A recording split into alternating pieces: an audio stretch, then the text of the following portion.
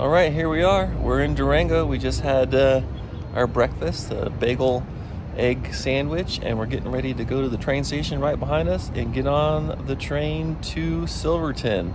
Ready to go? Here we go. All aboard. When I got out of high school, tech school, I was a welder. They needed welders. So I worked on the maintenance away machine that was made in the United States, RCO, rail changeout unit. Took the 39s out and put the ribbon rail in. Yeah. I worked on that gang.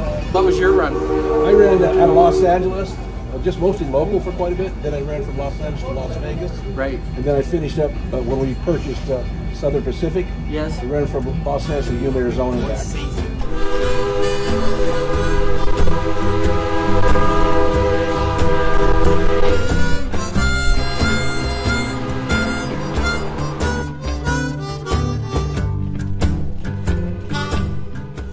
Today, the Durango and Silverton Narrow Gauge Railroad continues to provide year-round train service, operating a historical train with rolling stock indigenous to the line. The locomotive used to pull today's trains are either oil-fired or coal-fired, steam-operated, and diesel.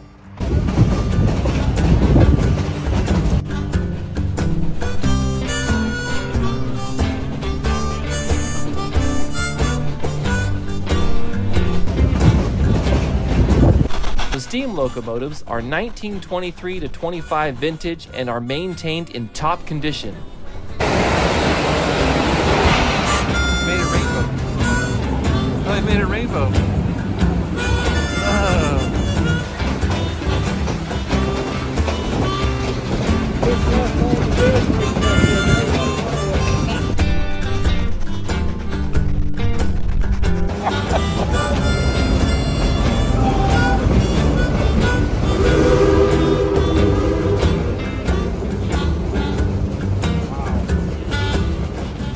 The coaches each feature bathroom facilities and are heated during the winter months for passenger comfort. Open gondola cars provide a panoramic view of the mountains.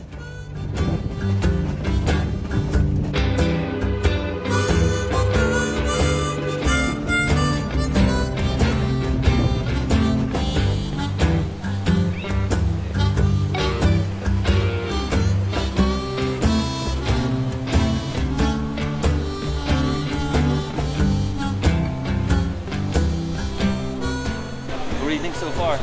Great trip. Worth the trouble of yesterday? Oh yeah, worth the whole thing getting on this train right and seeing all this stuff.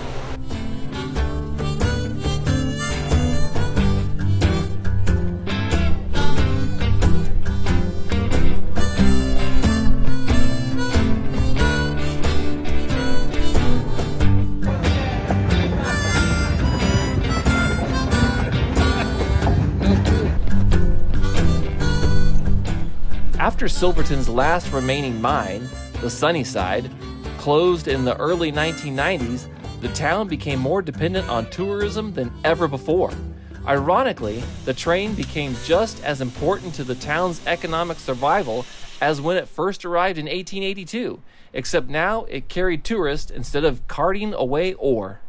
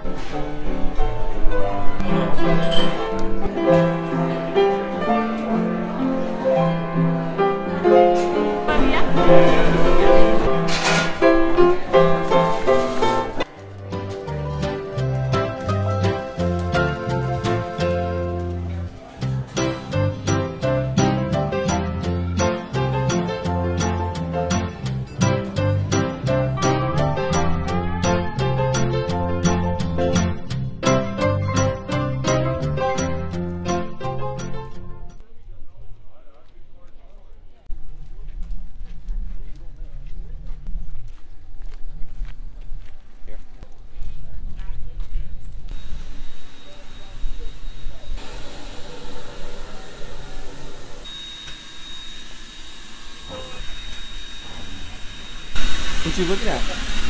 Oh, I'm trying to see if I can see the brake shoes on the wheels for the locomotive.